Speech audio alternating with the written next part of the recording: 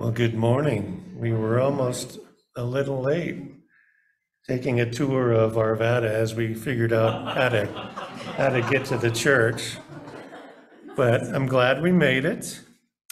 On behalf of the Mission and Service Committee team, I would like to talk a little bit about the Christmas Fund.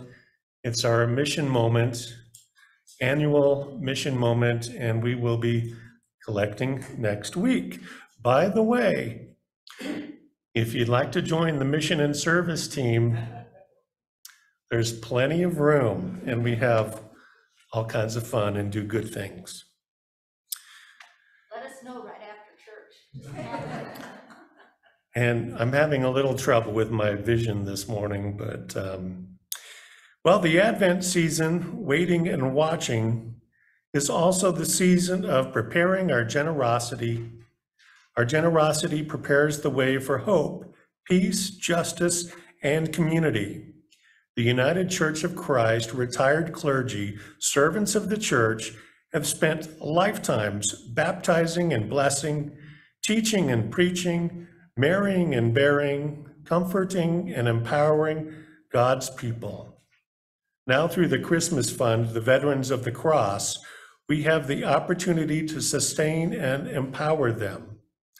Our gifts of gratitude and love bring hope to the hopeless, joy to the sorrowful, and deep love to those who have ministered in God's love for so long.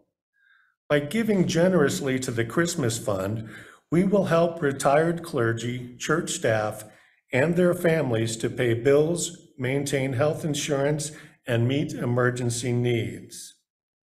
Year after year, our gifts make a difference, easing the anxiety of constant financial worries.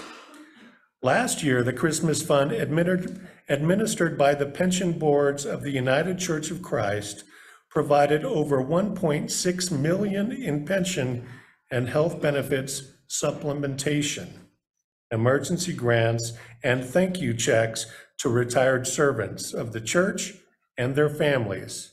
Every cent of that money came from the pockets of people like you. So please consider giving generously as you are able to this year.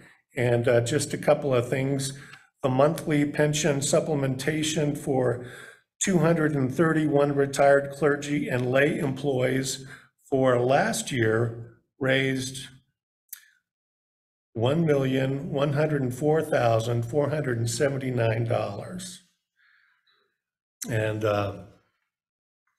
there's more to that, but I'll keep this short. So we all know and appreciate the work that Karen does for our church, and there's many other smaller churches here in the Denver metro area and in rural areas where they don't have the support that we do for Karen. So they really rely on this fund, and I would appreciate it if you would take that into consideration.